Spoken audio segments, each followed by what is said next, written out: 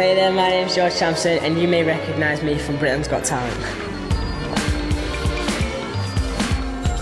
Winning Britain's Got Talent was obviously a major thing in my life, probably the most important thing. The moment they said, George Sampson, I was a bit like, what? Fame's a big thing, and it's obviously a very exciting thing. It's a mad feeling, but I'm not complaining, it's great. Celebrity parties, well, wow, they are great. I went to one, I was on the DJ decks with Lady Gaga in Paris, and we were getting pictures, and it was great. And I think Paris was very, the way everyone knows her, she was quite flirty, very flirty. I was like, come on Paris, I'm 15, come on, wake up, seriously. With the female fans, it's another story. I kind of find it hard to talk to them because I don't know, maybe it's because I'm 15 and I'm just a 50-year-old lad and it's hard to talk to girls anyway. I'm working on it, it's getting there.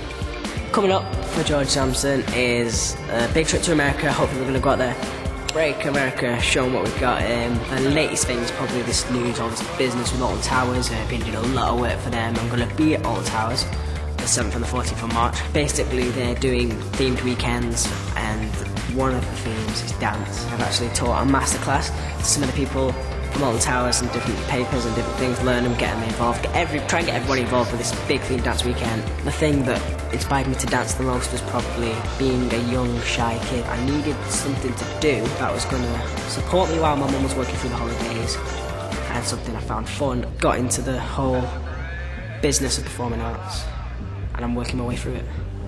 Absolutely just fell in love with it. Thank you, Britain's Got Talent, thank you. If I had to give any advice to anybody entering Britain's Got Talent, I'd say be confident, don't let Simon or anybody put you down, always try and achieve more than your goal. The judges were different, very varied characters. Piers was very literate, very well spoken. Simon on the other hand was just very honest, very straight. I've got a feeling the winner's going to be something very different. When I'm not dancing, I'm going to tell you the truth now. I play games all night, talk to my friends and everything, sit on Facebook, and when I have the time, I'll do like days out. Alton Towers is one of them places you can go with your family. It's just a great day out, and even this dance theme weekend can be based on a family thing because the truth is anybody can dance really. Come along, come learn, come dance, come have fun, and it should be a great laugh. I'm really looking forward to it.